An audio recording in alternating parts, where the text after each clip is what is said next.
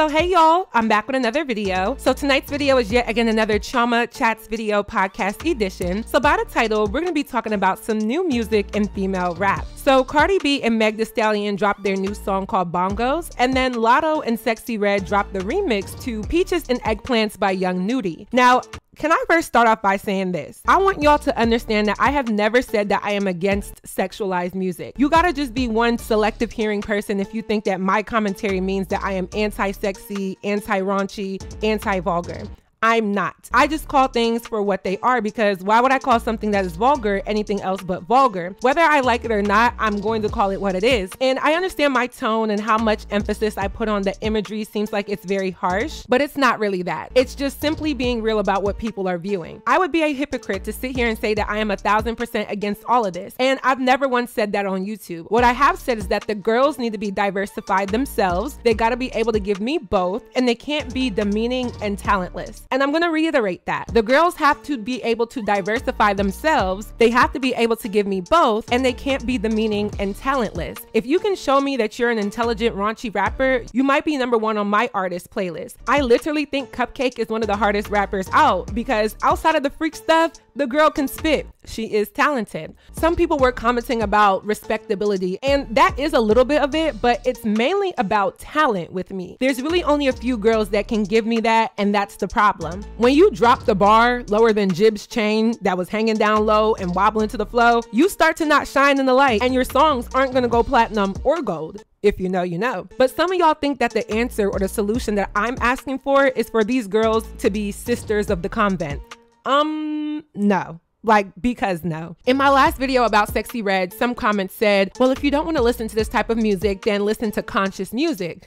And I'm gonna be real, I don't necessarily care for conscious music. You don't have to go to the opposite end and to the extreme as a solution. There should be people that are a happy medium. I'm not a conscious person, but I'm also not part of the raunchy, vulgar side of it either. Whatever is in the middle where I can like both, but I'm not too much on either side, that's what I wanna see. Talk your stuff, tell me your poom poom is popping, but just give me a few bars of that. Then your other lyrics can be about you being a boss, you going through pain, you being in love, you throwing a diss. Is that too much to ask for? So when it comes to women in music, as of now, we know what is mainstream. I've talked about this, and I want people to be realistic with their solutions. In my last video, when I talked about Sexxy Red and her impact on Black women's image, and I saw some of y'all solutions, not gonna lie, some of them were honestly dumber than dumb. Like Dumbo the elephant dumb, blue raspberry dumb dumb lollipop. Some people literally said, well, if you don't like her, just don't listen and just don't watch her videos. Oh my God. And I was like, the thing is, I never said that I didn't like Sexxy Red. I said that she just adds into the stereotypical negative Black female imagery. And I think that we should caution ourselves as Black women about how far we want to go with pushing that image out, because it is detrimental. Never in the video did I say that she represents all Black women. I said I'm here for her being herself, but where's the diversity in other types of Black women being mainstream? A lot of people were bringing up Rhapsody, a lot of people were bringing up No Name, but those women are not mainstream. That is my point. To tell somebody that you shouldn't watch someone or you shouldn't just listen to someone is like literally dumb, because if I get on social media right now, knowing that I don't follow Sexxy Red, I don't keep up with her,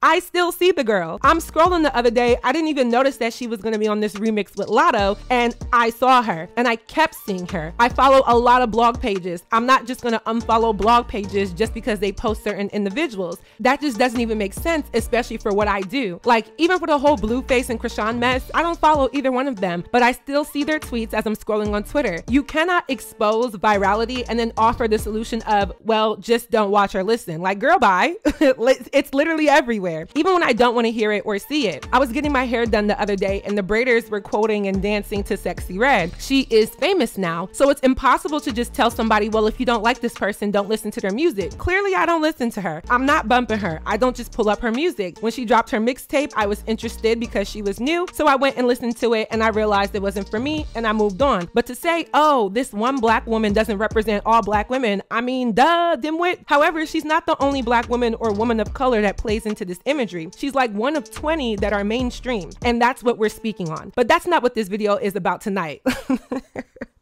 Like, yo, I went out on a tangent. Like, this was not even on script. None of this was on script. But anyway, so I wanted to discuss these new songs and people's feedback because I've told y'all that a lot of people's minds are shifting. And I knew that this would happen. I mean, I told you so. And I know I talk my stuff, but I know that people come around once they realize that, okay, this is the same thing. This is super redundant. So much so now I am super redundant because they're super redundant. And yes, I don't have to talk about them, but you don't also have to click on the video.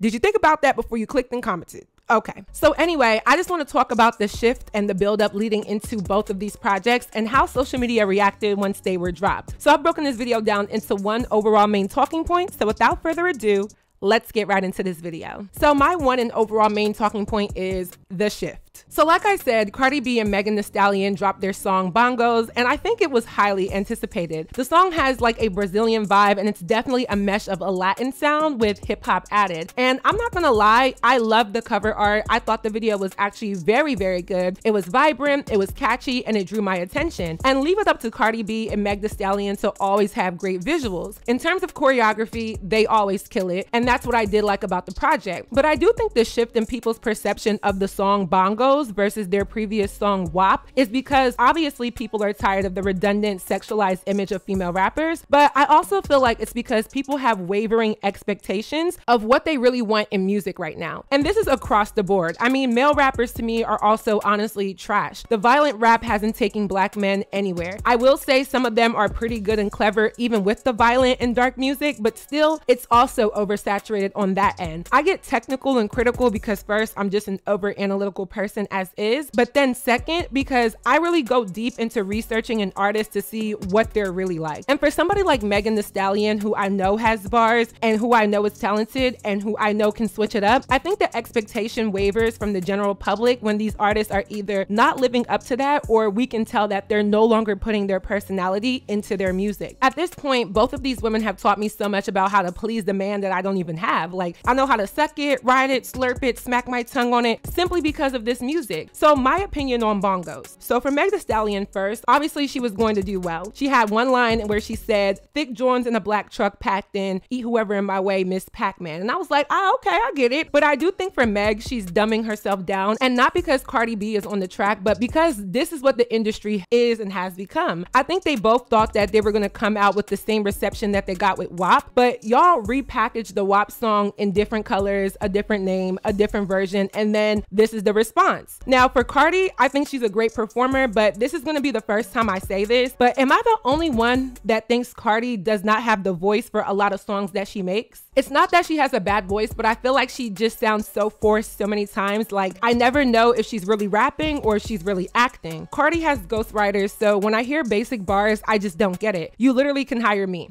I will be honored. And I'm not even saying that to be shady. I'm saying, why is it that Cardi B has inconsistent verses? Tomorrow Too was hard. I thought it was fire. Like, I didn't even care that she didn't write it. But other songs, including this one, I'm like, nah, that ain't it, y'all. Listen, man. I feel like Cardi freestyles her cadence and flows. And one thing I can say between this song and a lot of other female rap songs is I hate the slow bars. I was listening to Cardi's verse and I was like, this would have been so much better if she performed it faster. But I really couldn't catch a real flow. I noticed in Cardi's interview leading up to this song, this woman really can't talk. And I don't know why I ever thought that she was writing anything because it's very hard for her just to get a sentence out. And I say this because I do think it plays into some of the reason why her music doesn't always hit for me personally. This is just my opinion. I already know I'm a hater, so you don't have to tell me. So before I read what some people were saying, I do want to note that Cardi B tried to promote this song as different than what people were expecting and opposite of what we got. She did an interview with Billboard and she talked about the song and responded to people's anticipation when the cover art was dropped. Now, looking at the cover art, I don't know who this girl thought she was fooling, but we knew this song was going to be sexual. I don't know if she tried to throw us off to create more interest, but yeah, I don't know. So the article is titled, Cardi B cautions fans not to expect Megan Thee Stallion Bongos collab to be WAP Part 2. It's a different theme. The Jealousy rapper also talked to DJ Woo Kid about the beautiful video for the song out Friday, September 8th, and tried to get a Eminem collab happening. Cardi B sat down with DJ Woo Kid for an upcoming episode of Woo's House podcast, and the two dove right into the details behind Cardi's upcoming collab with Megan Thee Stallion. When Woo Kid said that he read that the lyrics to the song might out-raunch the XX XXX lines the pair served up on their hit single WAP, Cardi cautioned that fans should not expect the track to be a straight sequel to the 2020 smash that debuted at #1 on Billboard Hot 100. I wonder how people are going to react to this vibe, because they're really like expecting WAP. Like, oh, here they go again, talking this and that. Cardi said of the whispers she's hearing from fans about what the song might be like. We are talking a little, you know, about some poom poom, but not like WAP type stuff. She promised, noting that she recently got hired to perform at a billionaire's party in Cancun for white soccer moms and their kids who all love WAP. The Woo Kid video was briefly public but appeared to be private at press time. The DJ also wondered what the Bongos video would look like given the wild WAP visuals, and Cardi assured him that it is beautiful. She also teased that the sound of the song would likely throw people off because the single cover image gives off a WAP vibe, but it's not. Cardi said of the 2 cover images released so far, in which the women rock rainbow colored hair and skimpy outfits while straddling each other. It's a different theme, and the video is like a whole complete different type of theme. Cardi added about the intricate, beautiful video that will drop along with the song. Cardi also said that when she and Megan collaborate, it's not just an easy, casual thing. We put our sweat in everything. She said, it's like on some, bitch, you jump, I jump, if you with it, I'm with it. We're gonna do it. We worked so hard on the music video, you're gonna see. That's thought put into that. Describing the creation of the track, Cardi said there were suggestions that they should go the Spanish route and have a Latin singer or rapper as the feature, but she knew Meg was the one to complete it. I hear her on this. I know it, she said. And when she sent her verse, I just looked at Nakers like, so, yeah, no. Like, because no, it gave WAP South America. It wouldn't have been a bad thing. I mean, it's not a bad thing, but it wouldn't have been this polarizing if Cardi and Meg had been diversifying themselves all this while. And I said this in my last video and the monologue of this video, the girls can't diversify themselves, and that's why people are shifting. When Cardi first came out, she had a diverse catalog of songs, especially on Invasion of Privacy, and I think that's why the album did so well. She had Be Careful, she had Bartier Cardi, and then she also had I Like It. All different sounds, all different subject matter. So I think Meg and Cardi should have done something more so like I Like It, because that would have been so much more well perceived versus the Bongos song. I think they could have also added another Latin artist to really stamp the song. I like Bia. I know Bia has loyalty to Nicki, but she would have ate and left a hefty tip. I really did like when Cardi spoke Spanish at the end. Like, I feel like if she did a song where she's just going back and forth in Spanish and English, it would go crazy. Like when Bia did the song Besito with G Herbo, I love that song. It gave a good twist of Latin and hip hop. Now, hear me out. What I'm about to say is probably gonna get me canceled and y'all may unsubscribe just off of this. But I feel like if Jocelyn Hernandez, I know y'all, had a verse on this song in straight Spanish, it could have had some potential. See, my thing with Jocelyn is she goes so hard at music, and my true unpopular opinion is that her music isn't the worst thing that I've heard. Like, some of her songs are actual bop bops, like that boom cha cha can definitely turn me up. And I think Jocelyn sounds good when she speaks Spanish. Granted, I don't understand Spanish, so I'm sure some of you Spanish speakers are gonna say, hell nah, Chioma. But to the foreign ear, it vibes. Being that both Cardi and Jocelyn are Latina women and from Love and Hip Hop, I'm so surprised that they've never worked together. Do they have beef? Somebody let me know. So for Bongos, I like the visuals, I like the beat, but the lyrics are mid to me. I like Megan's verse, but overall, I'll give it a C-, and most of that grade is because of the visuals. Like I said, people were mixed. There were a lot of people who weren't feeling the song overall, but I think the general consensus was that the video was appealing, the hype was there, the ladies did well with choreography and the scenes as they always do, but the lyrics and the replayability, which isn't even a word, just fell short. In my opinion, if they're just making fun songs, I don't get what's so hard about writing a good fun song where you don't have to be too lyrical, but you can try a little bit to say something. I feel like for Meg, this comes easy to her, and I also want to add for Meg, this was her debut. This was her comeback. This was her stepping back out there, and I wish she would have dropped a solo song first and then did this with Cardi, because I feel like the hype for new music for both of them kind of dwindled because this song was underwhelming to the public, but I think they have time to redeem and come back with something better next time. Woo, I've come such a long way. I used to grind these joints up. So moving on to point 1B, Latto and Sexxy Red were featured on the remix to the song Peaches and Eggplants by Young Nudie. Now, I've heard this song all over IG Reels and TikTok. It's just a viral song to me, and I guess it's just a big hit right now because as much as I don't know who Young Nudie is for real, I've been hearing this song. It goes a little bit like this. What you doing, son? Digging that pussy. So I did go watch the initial video to the original, and it was pretty typical raunchy rapper visuals. It's like, I'll be shocked, but not really shocked, because I've seen this imagery so many times now, but also it's still crazy to me that we have gone this far as a generation. So when I saw the video for the remix with Latto and Sexy Red, I was like, okay, so they're doing a rendition of the original song with the booty shaking, the emphasis on the fat booties, and the sex. So Young Nudy is a 30-year-old rapper from East Atlanta, Georgia. This song has blown up. His original video has almost 30 million views, and really the only part I really know is bow, bow, bow, bow in your hoe. That's all I know. When Sexy Red started her verse talking about some bow, bow, bow, bow, none of my coochie, bow, bow, bow, bow, slap on my booty, bow, bow, bow, bow, all in my stomach, bow, bow, bow, bow, got a bitch running. Now let me drop the beat to address this comment I got the other day, okay?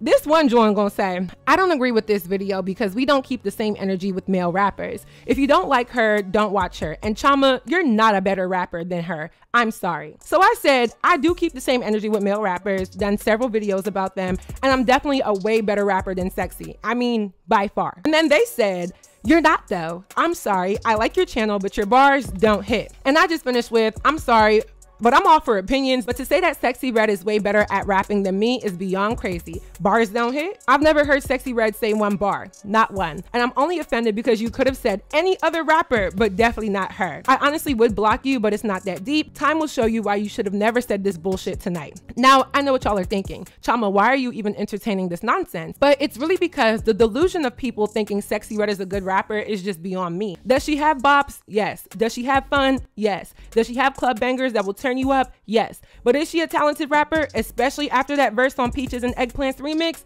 No, bitch.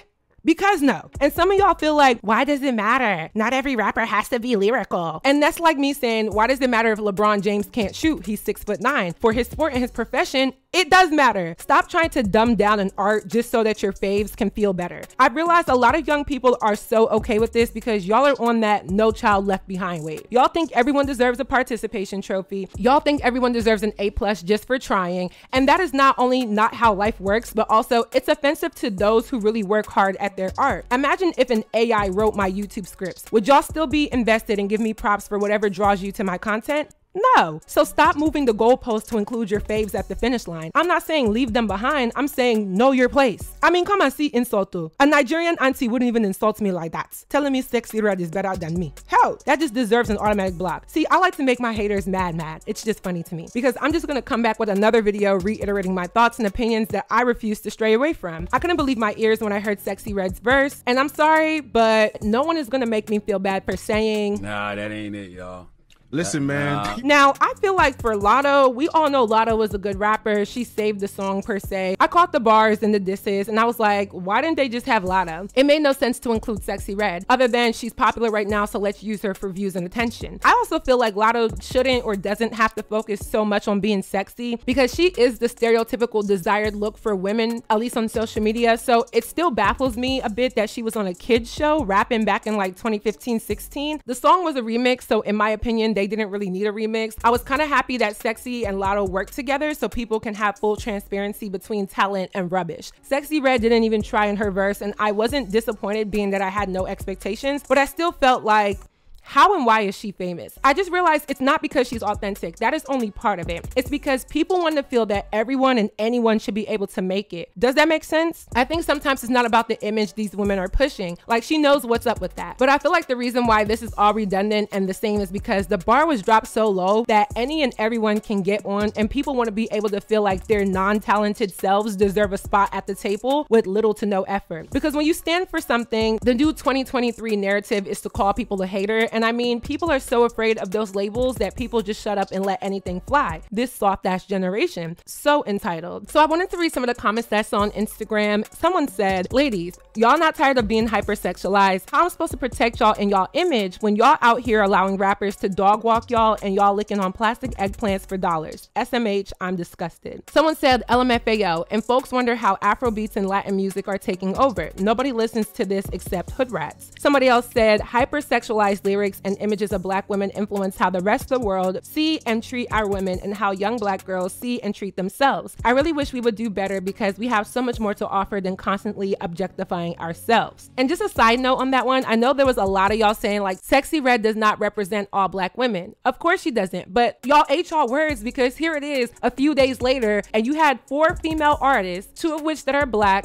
1 is a Latina and 1 is biracial, but all of them appeal to Black audiences and they dropped a song like this. So what is your excuse now? Of course, Sexxy Red doesn't represent all Black women, but what is your excuse now? Because these are some of the biggest artists and this song is a global song. This imagery is what's being pushed. Oh, some of y'all just be, oh my God, I don't know what be going through your head. Y'all be saying anything to take up for these people. But anyway, someone said, nobody.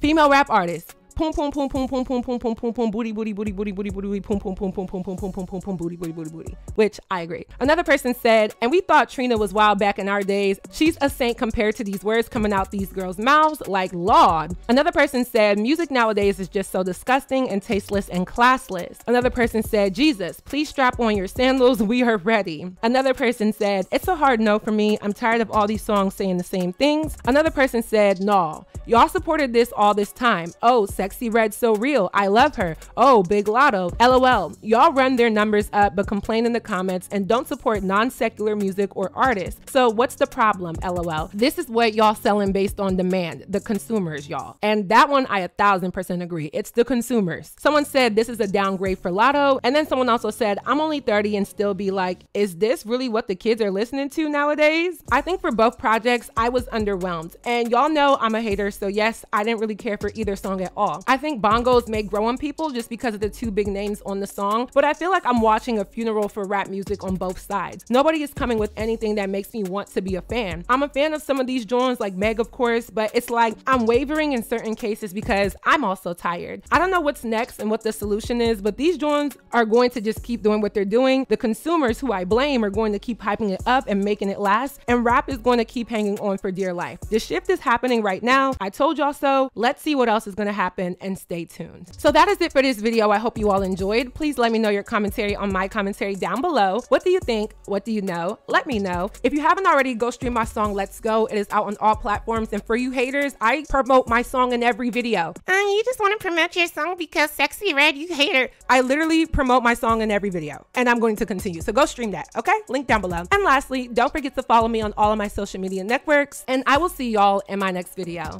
Bye, y'all.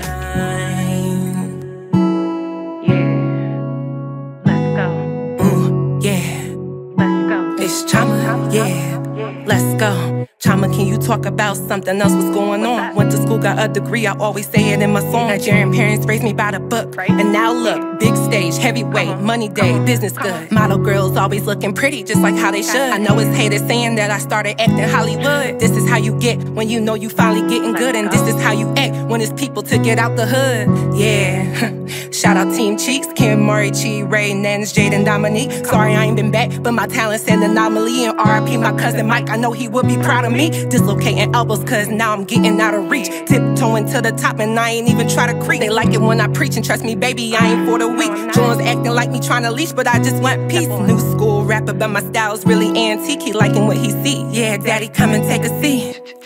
Yeah, daddy, come and take a seat with me, QC, cause I might be falling deep.